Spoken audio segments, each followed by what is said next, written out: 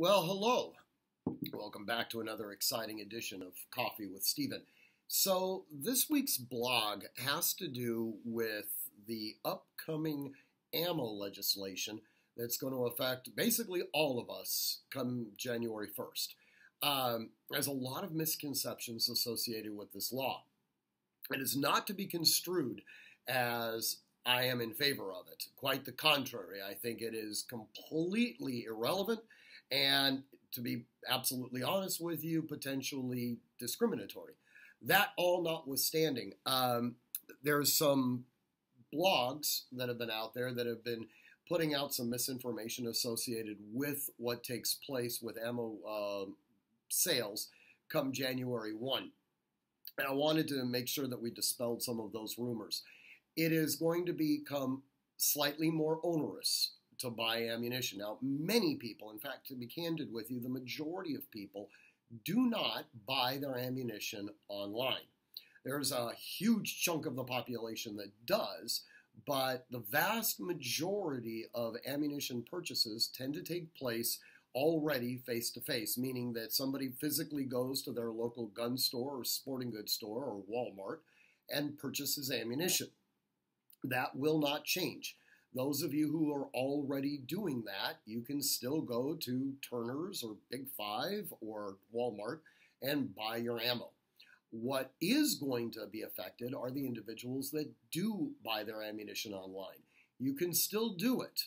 It's just that you will not be able to have it shipped directly to your home or office. Starting next week, you are going to have it shipped to a licensed ammunition vendor. Now, in practical terms, that means somebody in California that has a CFD number. A CFD number means they're on the Centralized Firearms Dealers List, and effectively it means that they're a gun store. When that ammunition arrives at the dealer's location, they are going to then ostensibly turn around and hand it to you, the ultimate purchaser, and are statutorily prohibited to charge no more than $10 for the privilege of going through this little kabuki theater. I assume that they're going to take some sort of photocopy of your driver's license. Not that there's anything statutorily that mandates that activity. In fact, we, as members on the Centralized Firearms Dealer List, have received absolutely no instructions as to what we're supposed to do next week. Like I said, I guess best practices would be that we would take a photocopy of your ID so that we could show that the transaction took place. But until July 1st of 2019, there's not going to be any mandatory reporting. Now, then there will be. There'll supposedly be some sort of website put in place where we'll go through this. Now, here's the practical effect. There are no legislative prohibitions against charging intake fees or charging storage fees.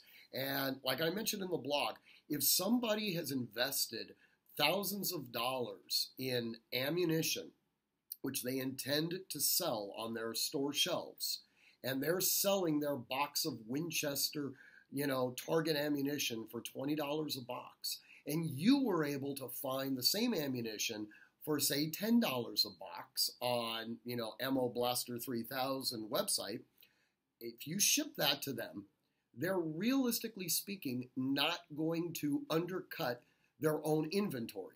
What they're going to wind up doing is ensuring that the ammunition either is the same price as what they actually have on the shelf or actually exceeds it to make it distasteful for you to buy the ammunition online. Rather, you'll just simply buy it at the store.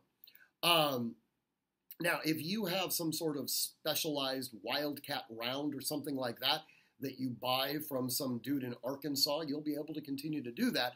It's just that it's going to have to go through this ammunition vendor and actually have to be a face-to-face transaction at the point of sale. This, I guess, is supposed to make us all safer. I am still completely befuddled as to how that is supposed to happen. It is definitely going to make ammunition more expensive because you've essentially eliminated the competition of the internet. It's definitely going to make the acquisition of ammo a little bit more, of a nuisance because you can't simply order it online like you could your Twinkies from Amazon.com. Yet, it is what it is. That's where we're at. In any event, read the blog. Hopefully it'll answer some of your questions. As always, if you have any specific questions that you'd like to ask me, you can contact me at steven@artemishq.com. I want you to train constantly, train consistently, and train with purpose. And until next week when we have coffee again together, stay safe. Thank you for watching.